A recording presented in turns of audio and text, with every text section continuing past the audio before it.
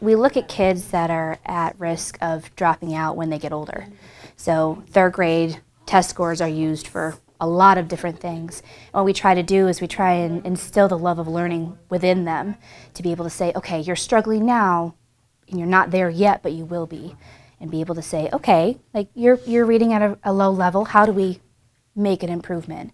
And that's why we have Mrs. McEwen with us, because she's able to help us. She's with the kids all day. When they switch classes, she goes with them, and it's the extra set of hands that really makes the difference. You get so excited for the little things that they achieve, because a lot of them have already been struggling K1, 2, and now they're in third grade and they still can't read.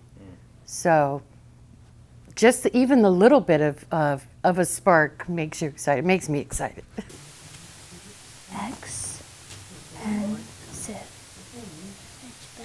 Expensive.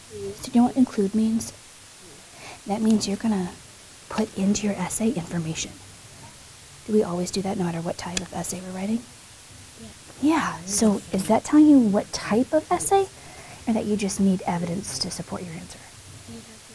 Right, so which one tells you whether to give your opinion or write an informative essay? Which word are you gonna circle? Yes. Turn back. Turn back. Okay, what I want you to do, before I show you how to do the answer, I don't want to just give it to you. I'm going to have you turn and talk to your partner to see if you can do our triple T strategy. So maybe Levi has something that Jackson didn't have. Or maybe Jackson has something that Levi didn't have. Okay, see if you guys got the same thing. Deal? Deal. Turn and talk. Turn back.